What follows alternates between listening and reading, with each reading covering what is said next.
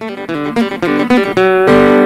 were talking we were talking about earlier before we started about you were able to kick the monkey off your back with your addiction before. So can you what can you share about overcoming that stage in your life, so maybe other people can learn from it? If you feel that you're in a vicious cycle and you can't stop, Mm-hmm. you can either go on living that way. Hey, your call, man. You can go on living that way.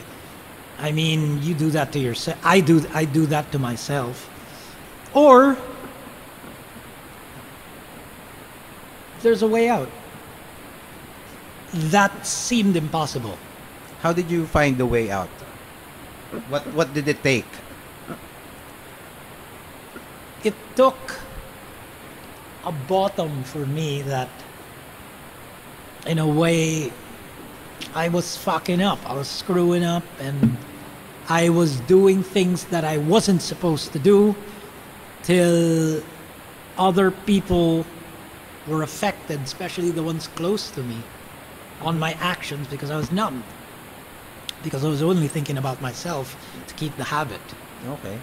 Now, when I accepted and surrendered to give this a shot, because I have nothing to lose, things started to get better, and I just told myself, I'll give this to a higher power. This is beyond my control.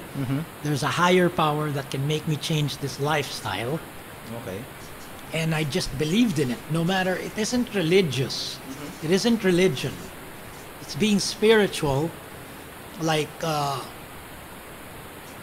psyching yourself, whether you believe in whoever God you worship. I don't want to sound religious, but you know, I just became spiritual. Every day I like surrendered to, like, hey, give me the strength to like be able to stay clean today. That was very important. Are you Because I feel that I couldn't have done it on my own. I had to channel some outside power that was greater than me and surrender it to him, that hey, I want to change, help me. My mind doesn't want to change, it still wants to use. really until now? No. Okay. During the time, Okay. until you relearn in your mind to not think that way anymore. Okay. It's just it's all in the mind. It's rewiring your it's head. rewiring, but though it's hard, it's not an easy thing, because it was used to a certain way of thinking. And that's the cunning and baffling part of it. And going back to, with me saying, did I hassle people along the way that I wasn't aware of? I believe the best apology is a changed behavior, than to keep on saying it in words. So the best apology, I believe, for me, is a changed behavior. That's a great line, yeah. Yeah, and it's attraction rather than promotion, in a way that if I'm my own testimony of what happened in my life, I'm not trying to save the world. I'm not trying to say, hey, don't drink or don't take any mind-altering substance. By all means, ang sarap-sarap tumira, ang sarap-sarap uminom eh. Diba? Ain't their fault that I fucking did too much, right? So, I'm here now. This is for me, not for anyone. And for those, I humbly must say that for those who are very manageable with it, then good for you. Cheers, and huff, puff, and snort. Yeah? So, and huff, puff, snort, and toot, man. And shoot. Good for you. Good for you. I'm happy for you. With me, My focus is on me, so I want to stay here first where I'm at. And, you know, who knows? I'll be damned if I get hung up on the line and start like, hey, Nino's using again. Well, who knows? Abangan nyo, if ever. But today, I just keep up the good fight. You said five day at a years, time. 5 years. 5 years and 6 months on months. July 27. Oh, congratulations.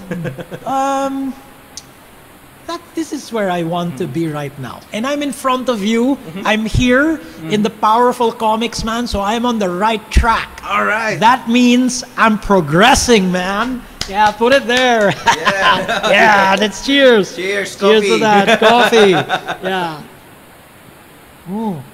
May I ask, how bad did it get for you? Just If as you- bad as everyone else's. Oh, really? Same story. I guess nobody's more experienced. There are stories like, oh no, I've been through a lot. I've been through this. I've been through that. I guess it's all the same. I mean, everybody wants a piece of salvation in their life, and if they found it through recreational drugs, so be it. Like I said, I have nothing against booze nor drugs.